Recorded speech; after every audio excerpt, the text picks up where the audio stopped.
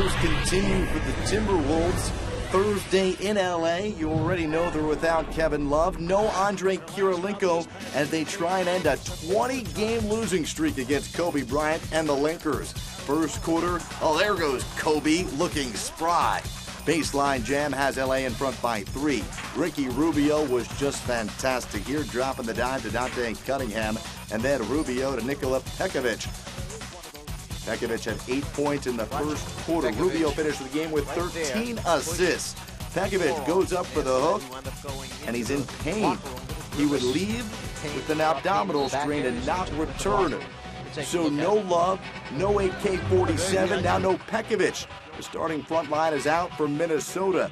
They trailed by 6 after 1 second quarter. J.J. Bryant picked up the slack. He had 11 in the quarter, 20 for the game. Kobe Bryant, 41-33. Then Kobe, the hoop, better opportunity for one more. It was 52-44. In the second, Kobe 5 of 7 from the field for 11 points here. Earl Clark the steal. Kobe finishes it. Lakers by 10 heading into the break. On to the third quarter we go, where it was a Kobe Bryant, Ricky Rubio battle. Here Rubio on the blow-by. 57-49.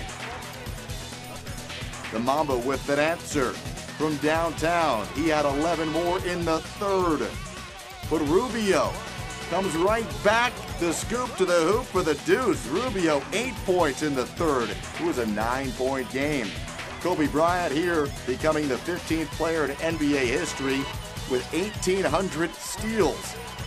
And when he starts, he finishes with a triple. Kobe, 33 points. Minnesota shot just 29% from the field in the third. Fourth quarter, Jody Meeks. He was 4 of 9 from distance in the game, finished with 16. Steve Blake getting into the act. Oh, reverse style with a little Windex.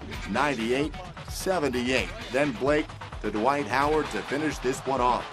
Dwight had 11 points, 13 rebounds, make it 21 in a row for the Lakers over the Timberwolves. And now LA finds themselves just 2 games behind Houston for the 8th and final playoff spot in the Western Conference.